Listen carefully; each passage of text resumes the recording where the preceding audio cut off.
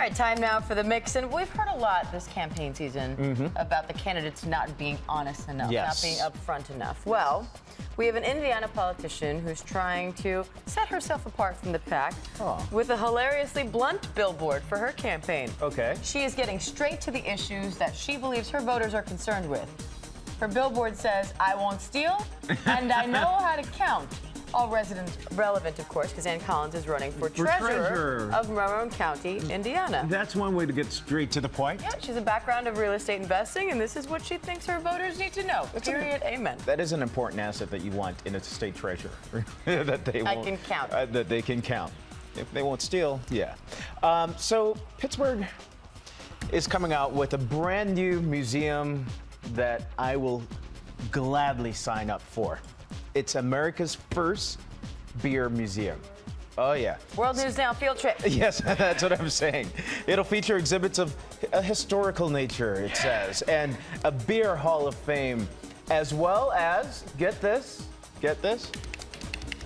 a bar.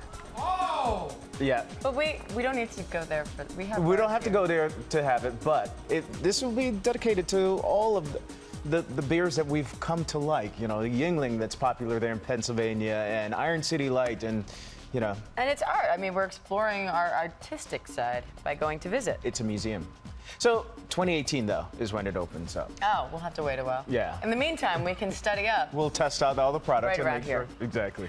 Speaking of which, there's a new product hitting a donut dispensary in Colorado. I think you might be interested in. We may finally have found a food that Candace would taste test on air. Oh.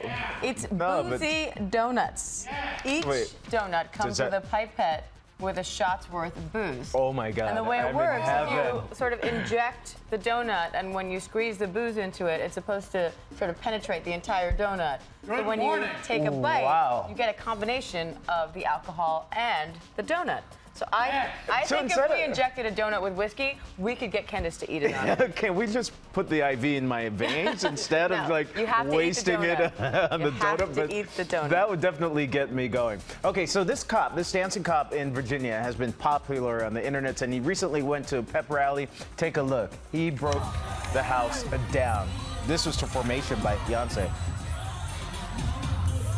Oh, he's been studying. Oh, yeah. This is Officer Diggs there.